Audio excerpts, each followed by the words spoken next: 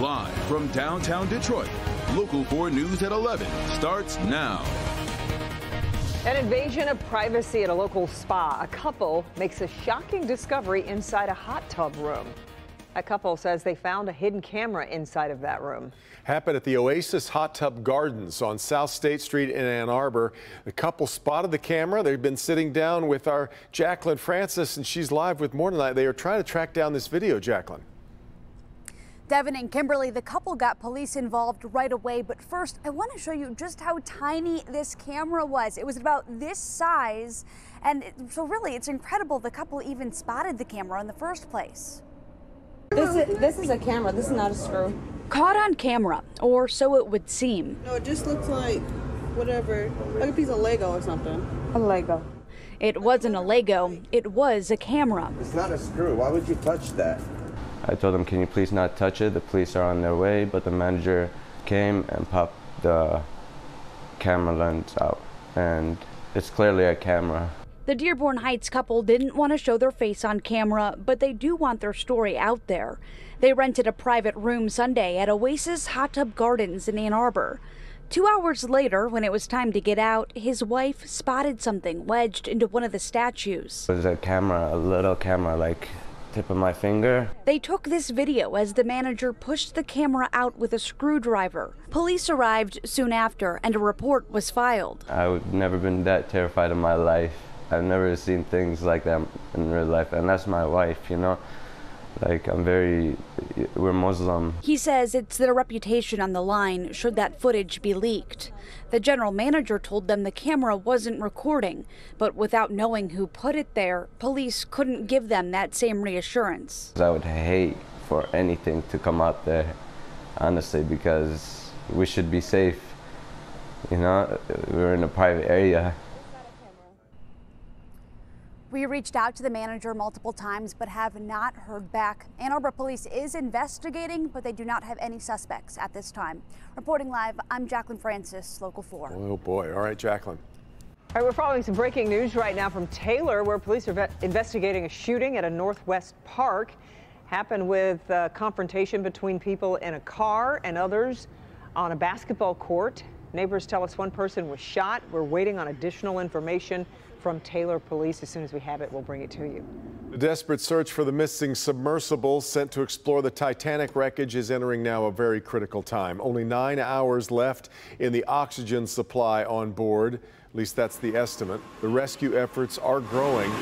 U.S. Coast Guard says the search area is now approximately twice the size of the area of the state of Connecticut. So a lot of ground to cover, while the subsurface search is up to 2.5 miles deep.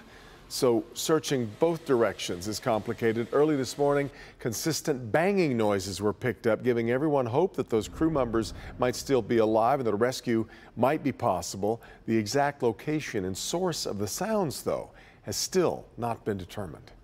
What's it really like inside one of those submersibles, as it takes hours to go down thousands of feet? One Metro Detroiter knows, and our Mara McDonald talked to one man, and Mara, can he even fathom the idea of being inside that cramped space for this many days?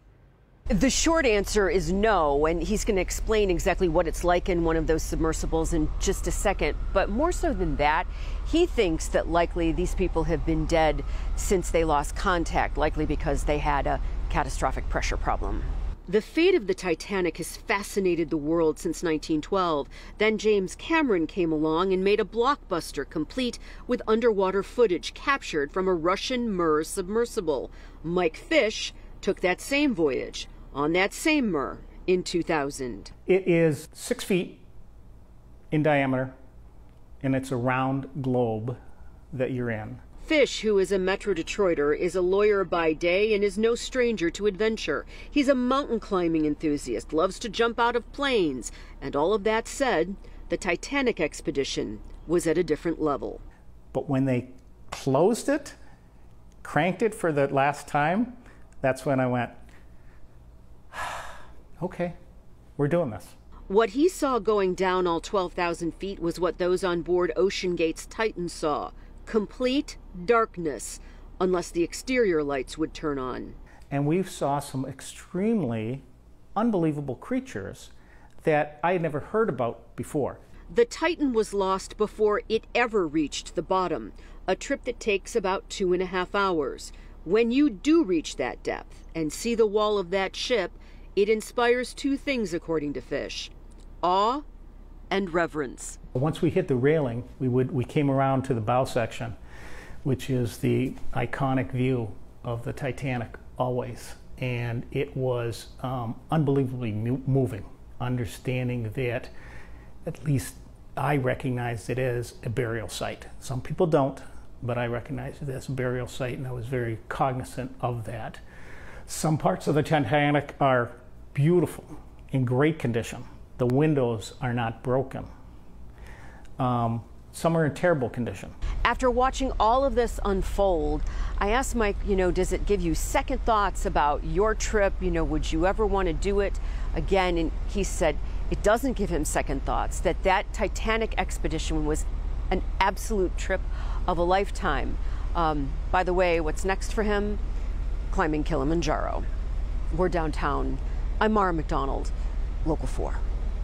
Up next time instead of down. All right, Mara.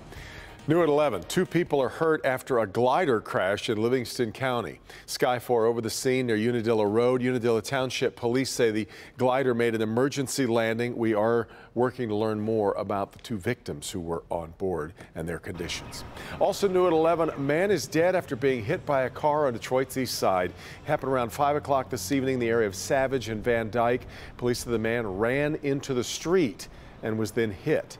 The driver did stay at the scene of the crash.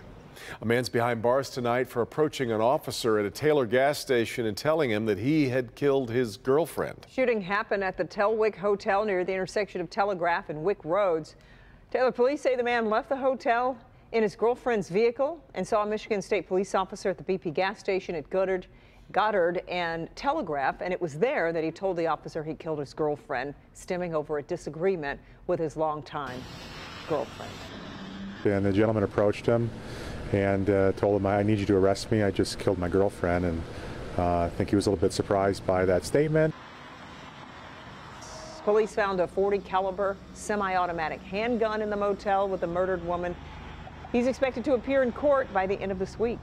Family of a man shot to death by a Roseville police officer has now filed a wrongful death suit. Happened in April of 2022. Police say Frank Robles crashed head-on into a truck on Groesbeck near 12 Mile and stumbled out of his vehicle with a knife in his hand. Officer Chad Lee ordered him to drop the knife and open fire when Robles refused and took steps toward him. The officer was cleared of any criminal wrongdoing, but Robles' wife now argues her dead husband's civil rights were violated. The family seeking damages in excess of $10 million. We called Roseville police for comment, but they have not made one yet. Police agencies teaming up tonight to tackle car thefts in Metro Detroit. Investigators tell us car thefts are up about 30% since last year.